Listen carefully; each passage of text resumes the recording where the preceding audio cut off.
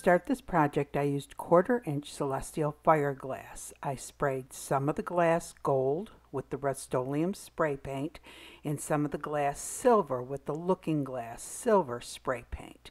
Then I had 3 4x12 canvases that were about 1.5 inches, I think, on the side that I had picked up at Michael's.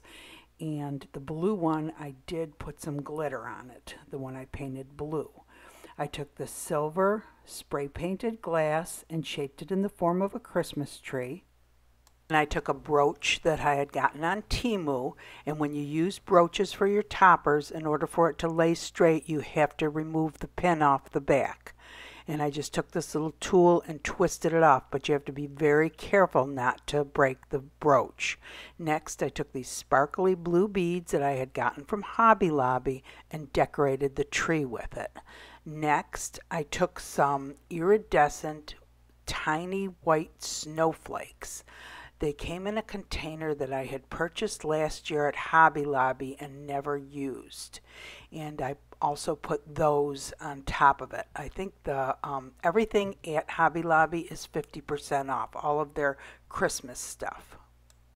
Next, for the red canvas, I used the gold metallic sprayed glass, and I just piled it up on the canvas and again shaped it in the shape of a Christmas tree. So next I had this beautiful necklace that I had picked up at a garage sale probably a year ago and didn't know exactly what I was going to do with it, and I actually started taking this apart.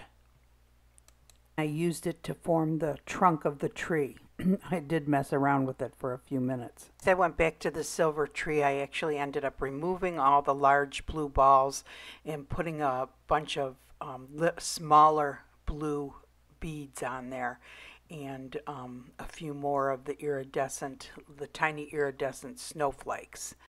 The trunk of the tree, I end up using rhinestone chain, and this is actually a very large 8 to 10 millimeter rhinestone chain. Just cut it into short strips and use that for the trunk. And then lastly, I go ahead and add the large blue beads back on.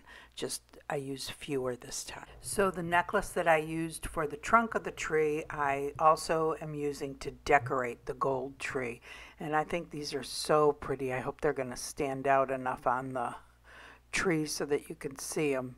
And after I get those all on, I end up putting on several pearls. Then the last tree on the green canvas, I take the gold glass and again shape it in the form of a Christmas tree. And then I have a real pretty poinsettia brooch that I have to take the backing off of it. Again, because in order for it to sit flat, you have to take the back off. You have to be very careful not to damage the brooch. And then I took some little red sparkly beads that I had picked up at Hobby Lobby and decorated the tree. And then for the tree trunk, I had a gold necklace and I cut it into 4 pieces to form the trunk of the tree. And I apologize, I'm doing this off camera right now, but there you go. And then it was basically ready for resin. So the resin I'm using for this project is KS resin. It's a 1-to-1 ratio resin. The previous 3 Christmas trees that I did, I used the KS resin for the very first time, and I really like it. It's quite a viscous resin. It's very thick, and the difference between this and the art resin, they both have the same work time, supposedly, but I noticed with art resin you really have longer than 45 minutes. Sometimes you can work with it for an hour and a half, whereas this KS resin, really the work time that it states is the work time. I think it's about 45 to 50 minutes. So anyway, I usually drizzle it over the glass first and then up on the canvas, and I use my hands or my gloved hands to smooth it along the sides. You'll notice that it's up on top of cups. For anyone who's a beginner, you cannot lay it flat on your protective cover because the resin will drip down and it will stick. Most people will take painter's tape and put it around the back of the perimeter. I always forget to do that. So I do come back every 15 minutes or so after I'm done with the project and look at it. I hit it again with the kitchen torch for bubbles.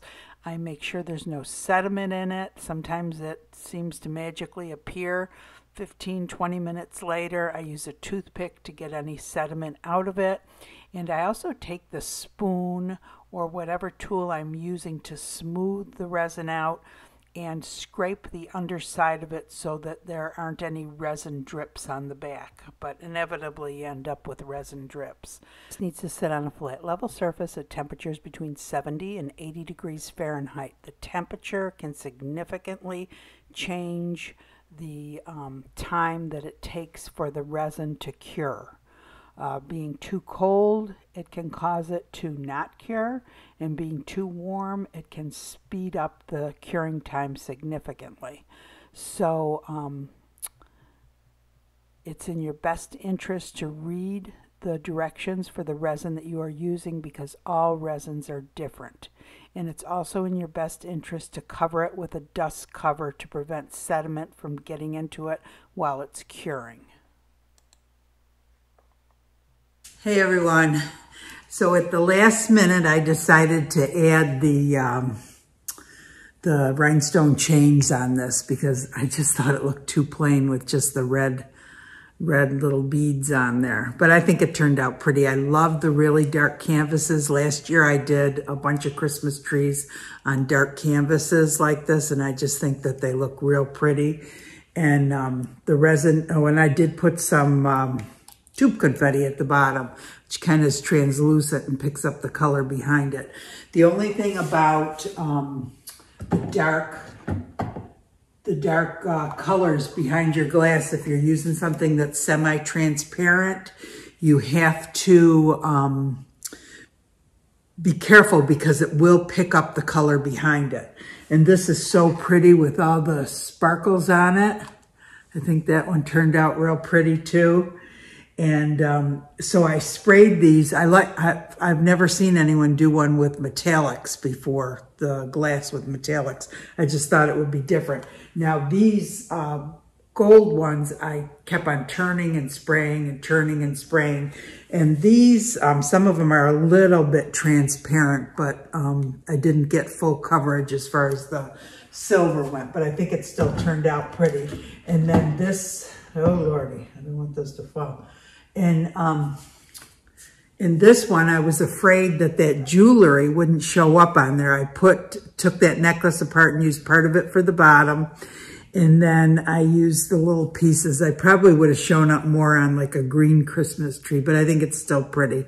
And then I probably should have used a different brooch, but it's still cute. I like it. So the resin on this is the KS resin, and I think it really has nice coverage. I don't see it, you know, pulling away from the edges at all. It is a little bit pricey. It's $95 for a gallon of it. So, you know, sometimes the ones that you have to use on canvas that cover real well are a little more expensive. Oh, yeah, that's $95 a gallon. They do have higher levels of it.